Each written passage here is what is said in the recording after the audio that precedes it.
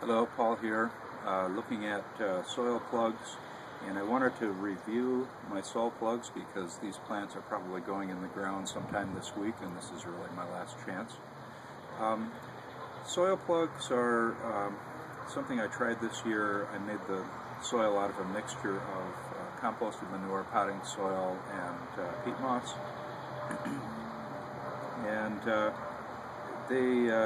I initially started the brassicas out at 10 weeks before average day of last frost, and then planted them 5 weeks before the average day of last frost, and then I lost them due to a freeze. So that was something I learned. But one of the issues that I had was the soil plugs always seem to be wet, too wet, and partly that's my problem, but they are very susceptible for getting too wet and staying wet. So I'm almost letting them dry out now, and they may make it till I plant them, but the trays don't have perforations in the bottom. I'm almost wondering if it's better to put them in trays with perforations so they drain, and then in order to wet them, drop them in another tray with water in it for a minute or two, and then lift it out and let it drain. And that might be a better way to water them.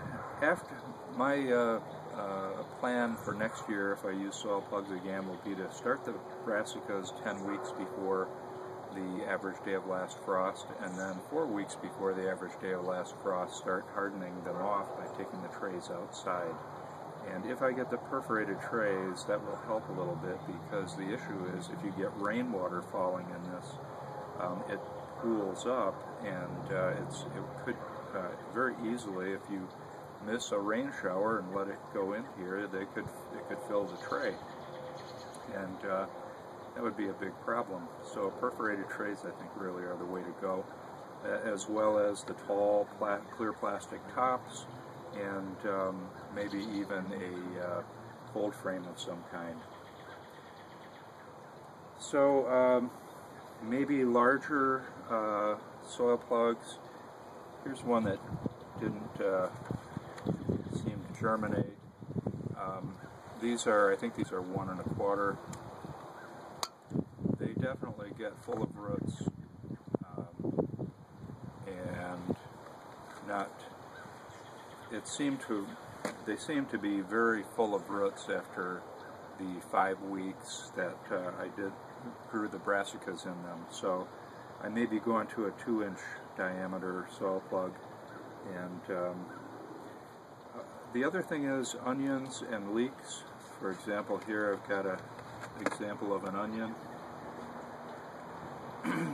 I saw a method by Gary Pilarchuk that looks like a much better method, and what he does is he takes the cells on the typical plastic mini cell trays, 72 I think are in a tray, and he overseeds the cells quite a bit and lets them grow, and then just breaks them apart and plants them from there. And I think that's a much better way, a better space-saving way.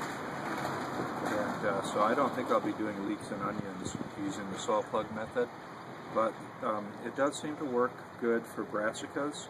These are all brassicas here.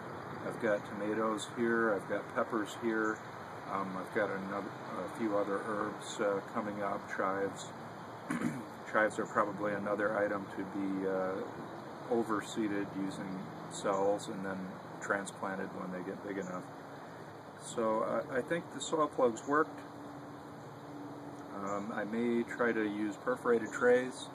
My schedule is going to be 10 weeks prior to average day of last frost to start, and 4 weeks prior to take them outside to harden them out and harden them off, and of course always pulling them back inside if weather threatens to be under 38 degrees, maybe 40 degrees. So I did lose plants to a frost. Actually, I think it was a combination of a lot of sun that they were not used to and freezing temperatures, actually 25-degree temperatures which is quite low for a frost. So I burned them and froze them, and so direct or transplanting out that early is not an option where I live. That's a bad idea. So those are my thoughts on soil plugs. Probably use them again, and we'll see how it goes next year. Thank you for watching.